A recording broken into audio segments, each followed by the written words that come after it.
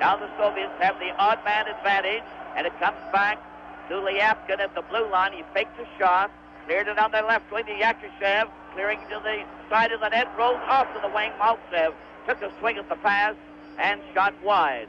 The Canadian team finally cleared down the ice.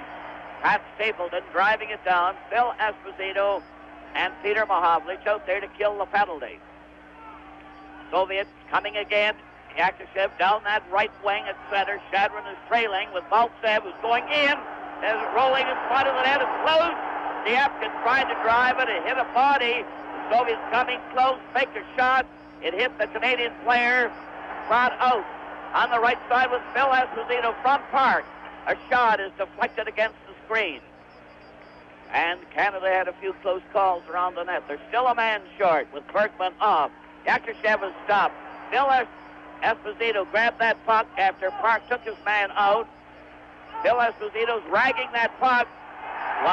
Fell on the play when Lyapkin fell on top of him. Back come the Soviets. Shadron got to the line, was stopped. Esposito cleared it out. Lyapkin tapping it back to Lachenko. Lachenko over to Maltsev in the corner. Maltsev trying to center it back to Lachenko. Takes the shot here. Lyapkin getting a shot, and it went just off Esposito's leg. They still keep it in. They're keeping that pressure on. Lachenko makes the shot. Backs up to the blue line. Cleared it to the corner. They're still zigzagging around. Here's the shot to score! Yakushev standing on the side of the crease.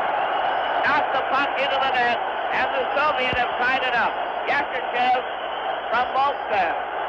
The Soviets have good puck control on this power play, and they get Team Canada running around a little bit. Yakushev parks himself right to the far side of the net in the goal crease. The pass comes right across the goal mouth. Alexander Yakushev has his second goal of the night. You can see Yakushev. Now he moves over right in front of the goal.